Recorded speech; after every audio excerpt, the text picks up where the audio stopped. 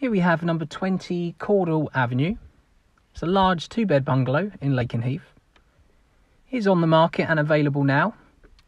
Before we start the tour, you got a quick glimpse of the front garden area. Please note this is a little bit overgrown at the moment, but it will be cut and de-weeded before moving. And as we do head inside, the first room we'll have a look at is your bathroom, which has a really nice modern feel to it. As well as all your usual bits, you do have your electric shower in here, so you won't have any problems with water pressure.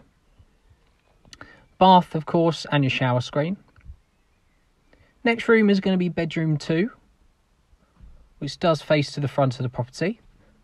Really good size for a second bedroom. As you'll see as we peer out the window, it is in a nice quiet cul-de-sac in Lakenheath, but really close to the centre, 2-minute walk to the shops. Little bit of inbuilt storage on your left, so you have got your wardrobe.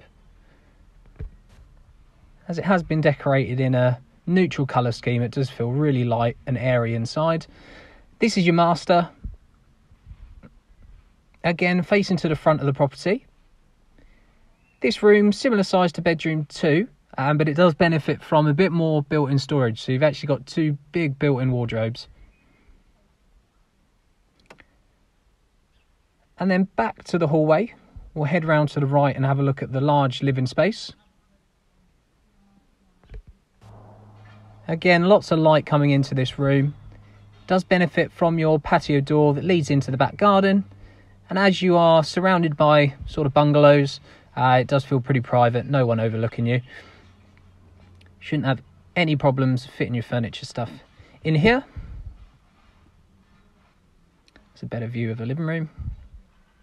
And then into your kitchen, you have got integrated cooker and dishwasher.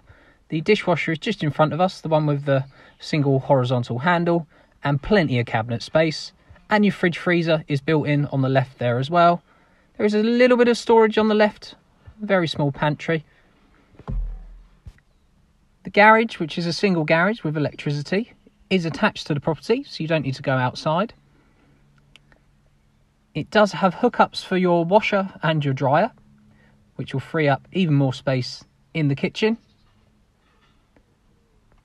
And there's your washer hookups there. And then out into the rear garden. Again, a little bit weedy, a little bit overgrown, but this will be sorted. Here's a good outside space.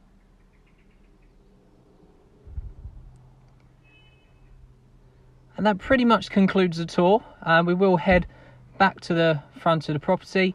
If you do have any questions at all, don't hesitate to give us a call on 01638 711 71. Look forward to hearing from you.